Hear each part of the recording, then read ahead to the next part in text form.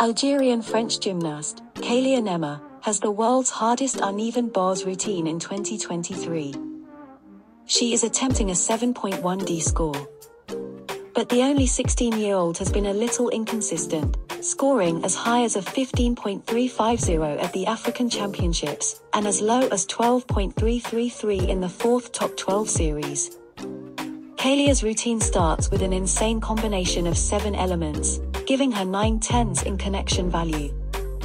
And she even starts with her own eponymous skill, the Nemour, a pike stalder to lay out reverse hecht over high bar, value G, into a pack, into a Maloney, into a stalder full, all value D.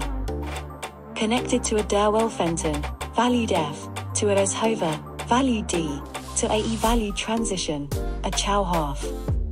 Then Kaylia does a in-bar full, valued E, directly into a beautiful double layout, value D.